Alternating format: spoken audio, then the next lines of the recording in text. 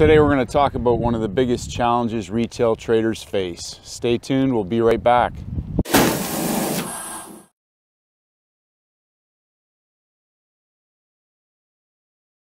Good day traders, Stacey Burke from Stacey Burke Trading. Another beautiful morning down on the coast, City Beach in Perth. Absolutely stunning morning. Sun's just about to come up, and as you can see, our beaches aren't too bad in the morning. They're not that crowded. It's pretty special place. Today we're talking about one of the biggest challenges that retail traders face, and that's that we're focused on the money. Now that may sound strange to people because obviously we come to the markets to make money. We come to the markets to try and make a lot of money. But the actual challenge that's the biggest reason why most of us will continue to face a lot of emotional, impulsive hurdles, because we focus on the money instead of focusing on mastering the execution of our trading plan.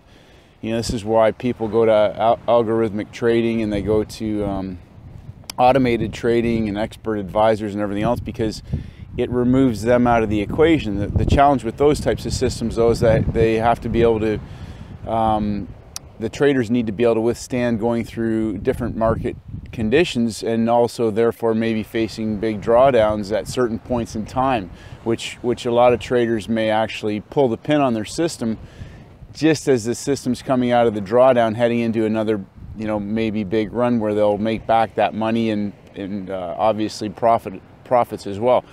But as a discretionary mechanical trader, retail trader especially, you know,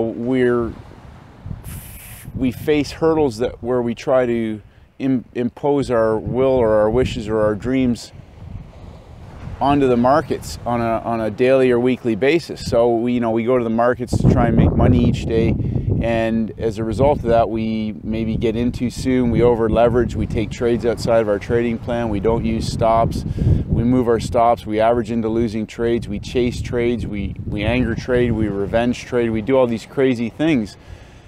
You know, and I've talked about this myself. I've blown up small accounts.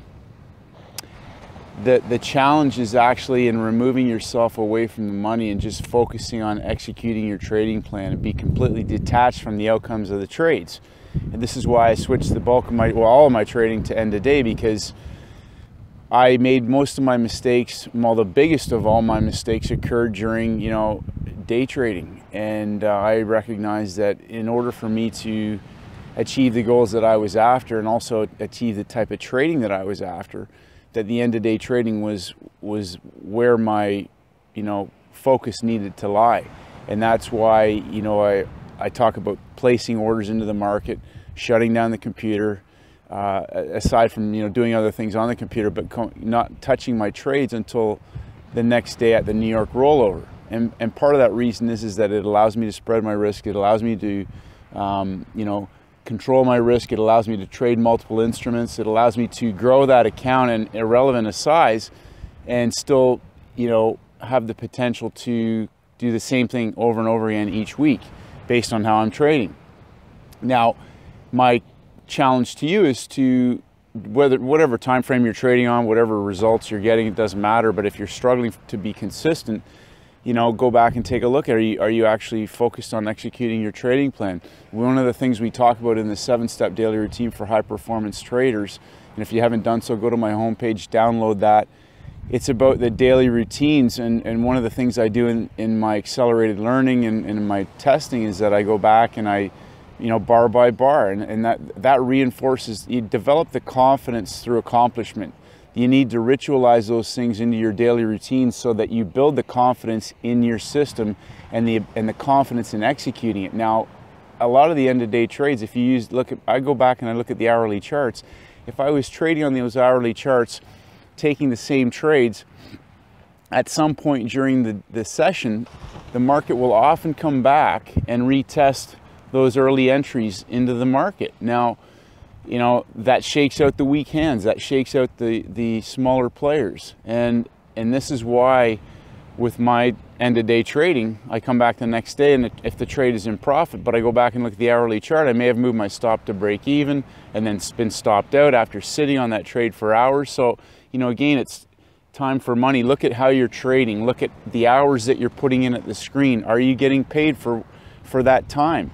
If not, go and take a look at the longer time frames. Go look at how you can possibly skew the odds in your favor. Again, remember, we're retail traders. The market, the smart money knows how the retail traders are going to react. They know that they're using indicators. They know that they're using you know, certain times of the day to try and time the market and everything else. And this is why, like a lot of the stuff, I talked about this, Anton Kurl talks about it in his video, a lot of the garbage that's out there that's perpetuated in courses and how to trade the markets and everything is actually produced by the industry, because they know that they're gonna, 99% of retail traders are gonna lose their money, and they're constantly searching for new players to get into the game.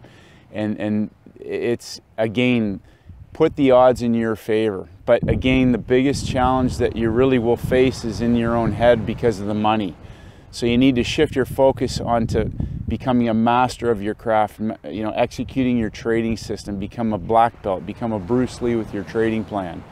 And every single day, get better at it. You're gonna make mistakes, so trade small, you know, use micro lots. I loved, you know, I talked about that before. Get into the headspace of being a professional money manager and really just focus on executing your trades, focus on mastering your entries, your exits, your management of your trading system, your capital management, and get better at it every single week. So hopefully you got some value from today's video, traders. Become a black belt. Don't focus on the money. If you focus on mastering your trading system and your edge, the money will come. Have a great trading week. Stay disciplined. Get down to the beach. Enjoy the weather wherever you're at in the world. My kids are skiing right now. They're up in the mountains and there's snow everywhere. So they're back next week. They've had a great holiday. Have a great trading week. Focus on constant progress. Become a master of your trading system, and may the markets go with you. Hi traders, it's Stacey Burke from Stacey Burke Trading. If you haven't done so, please head over to my website at staceyburketrading.com. I create updates on almost a daily basis, and I would love for you to receive them. Just click on the blog. If you want to enter your name and your email address, I'll send you my free audio program, the 7-Step Daily Routine for High Performance Traders. This is essential knowledge for all traders in all markets, and this is for helping traders to master the market with discipline, confidence, and a winning mindset. I appreciate all your feedback and comments. As always, traders, stay disciplined, and may the markets go with you.